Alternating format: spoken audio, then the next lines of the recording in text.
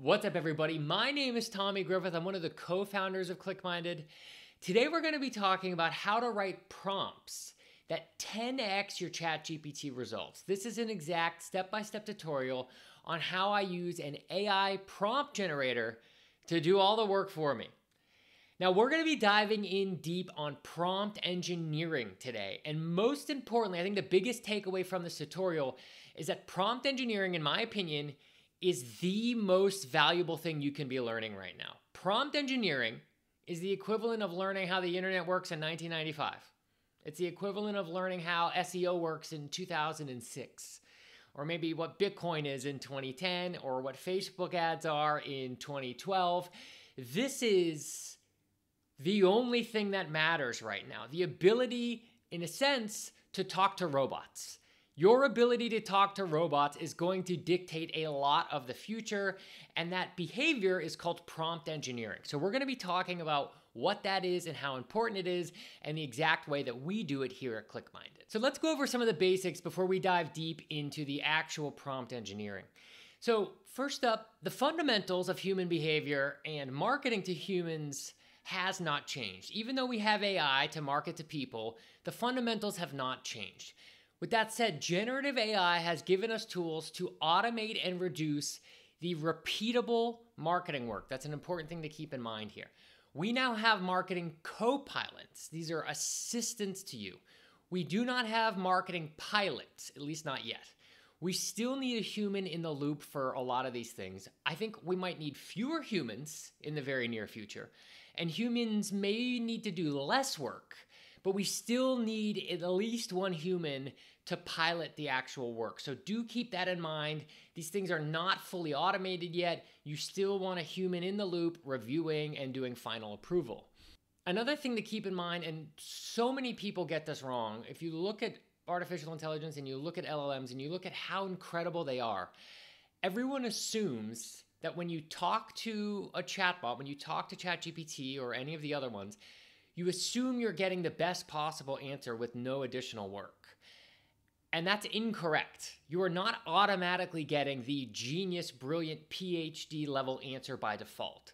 The way to think about the response from ChatGPT that you're seeing is this. LLMs are trained on internet data. The entire internet is inside that LLM that you're using.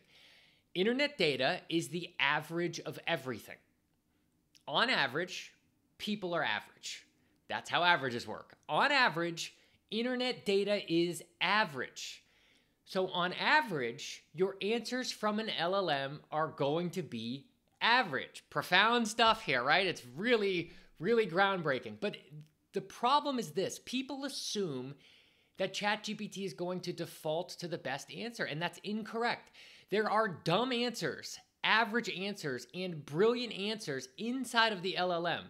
You can pick any one of them. You can say, talk to me like I'm a dumb 5-year-old. Talk to me like I'm a brilliant PhD professor. Talk to me like I'm something in between. You have to seek out the brilliant answers. The LLM is not going to default to genius. The onus is on you. It is your personal responsibility to solicit the best answer from the chatbot. This means that prompt engineering is extremely important. Your prompts need to be absolutely remarkable to get the best outputs. Average prompts are going to return average answers. And if you've been using chatbots and you've been unimpressed, I'm sorry to tell you this, but you are the one who is unimpressive. You need to fix this. So the way to fix this is with the formula. There's a bunch of these out there, but this is the one that we like to use the most. And it goes like this: persona, context, task, example, format, and tone. The persona tells the chatbot who you want them to be. The context explains the reason for the request. The task actually makes the request.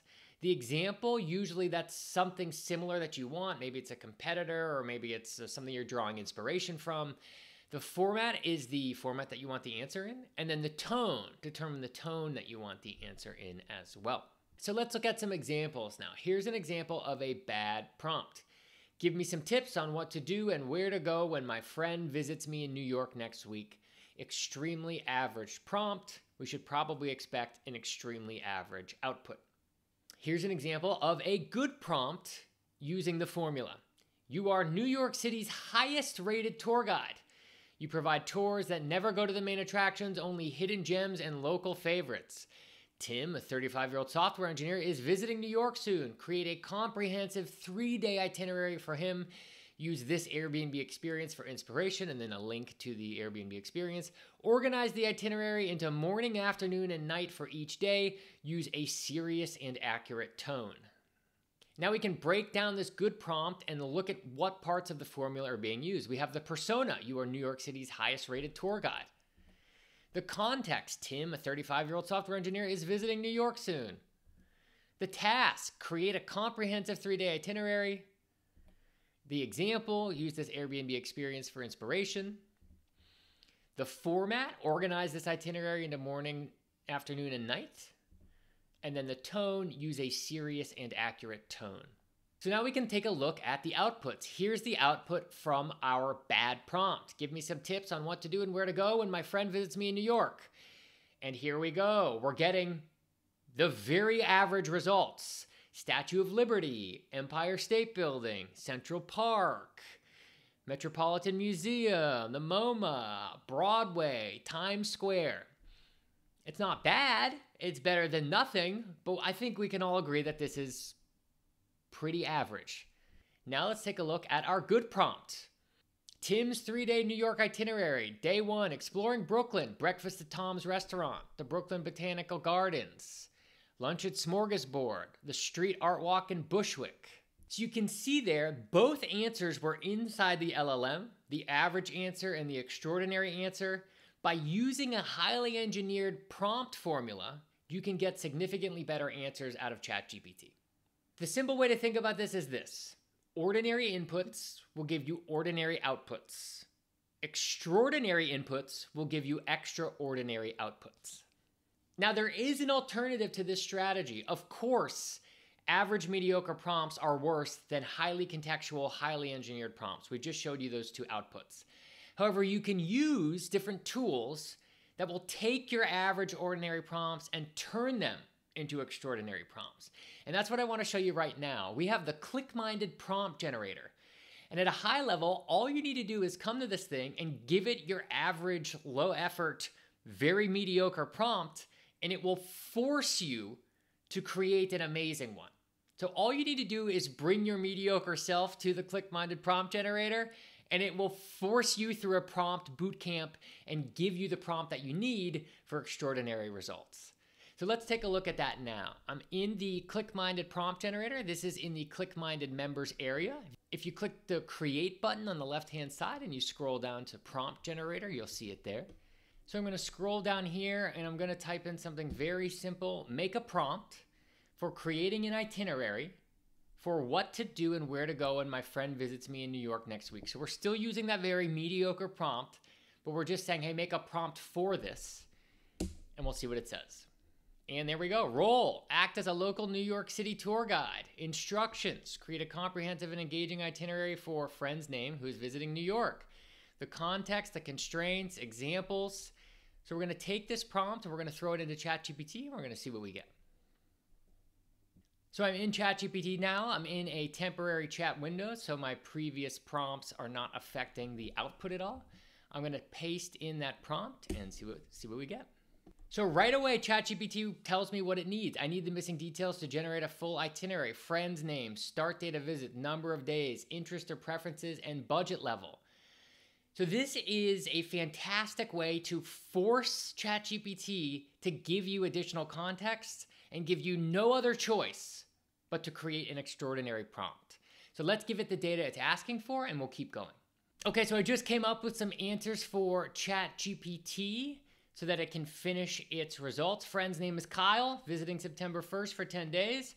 He loves museums, hates major tourist attractions, loves tacos, and hates the Yankees. And he wants to stay in a $300 to $500 per night hotel. Let's send that in and see what we get.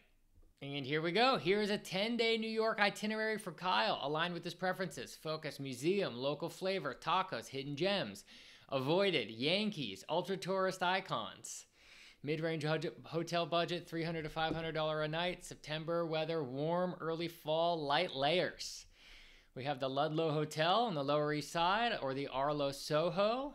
Stroll to Lower East Side and dinner at Los Tacos #1 in Chelsea Market or Tribeca.